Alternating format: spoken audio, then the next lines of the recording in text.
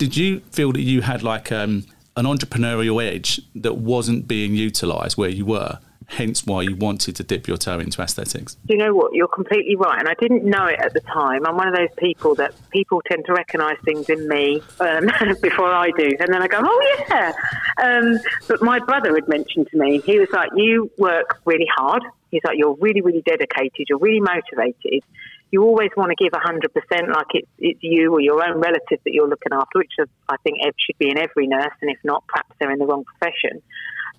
He's like, but if you worked for yourself, he was like, it would be amazing. He's like, and I sat there and I thought, you know what, I'll give it a try. But yeah, I did. I felt like I had something in me. My dad had always worked for himself. My mum had worked in as a nurse, but also had a hair salon in the midst of all of that years ago. So yeah, I think it was something that I needed to explore, and I'm so glad I did, to be honest. What were the top 2 or 3 major difficult things that you had to get your head round when you took that step? What was worrying you? What were the major things that were worrying you? The first one, which I didn't think would bother me, because people have their opinions, they're entitled to them, not everyone agrees with everything, and I'm a big believer in if it makes someone happy, it's none of my business. But I was quite conscious of the fact that when I spoke to some of my colleagues, doctors, dentists, nurses, they were like, aesthetics, really? They were like, well, it's like, it's beauty. I was like, well, some of it is cosmetic, but obviously they are prescription medicines, and, they do require, in my opinion, a medical consultation assessment for ultimate patient safety. And so that was one of the biggest ones. So it was what my colleagues would think. And I kept it quiet for quite a while. I was doing it on the side, but I worked in a different area to where I was living.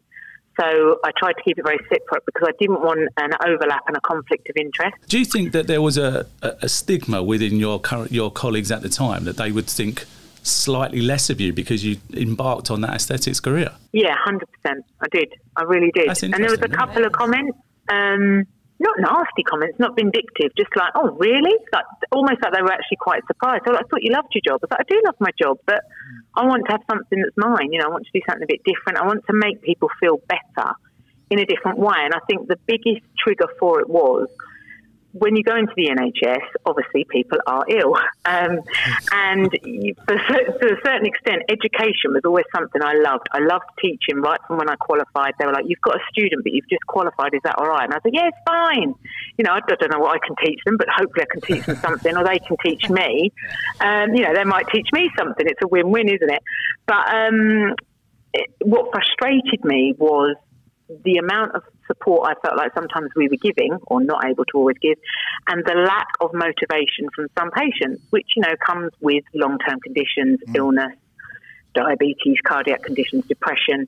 And I just got to a point where I felt like I was really putting in a lot of effort with a lot of patients, and they just weren't really that bothered. And I found it really frustrating, because I thought if we worked together, you could be in like real optimum health. You could be a really managed, like controlled diabetic. We could reduce your hospital admissions.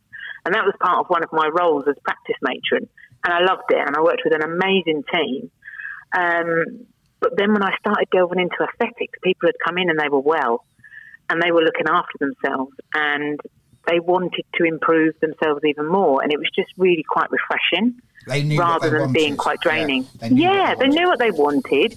They were motivated and determined to do it. And don't get me wrong, obviously that depends on where you live, your upbringing, how much money you earn, what lifestyle you have, and there are some overlaps, but there is quite a difference between some of your NHS patients and some of your private aesthetic patients. But it was nice to be able to help people that wanted to help themselves more. Aesthetics Unlocked. Download and listen to the full podcast now at cosmetic-insurance.com or wherever you get your podcasts from.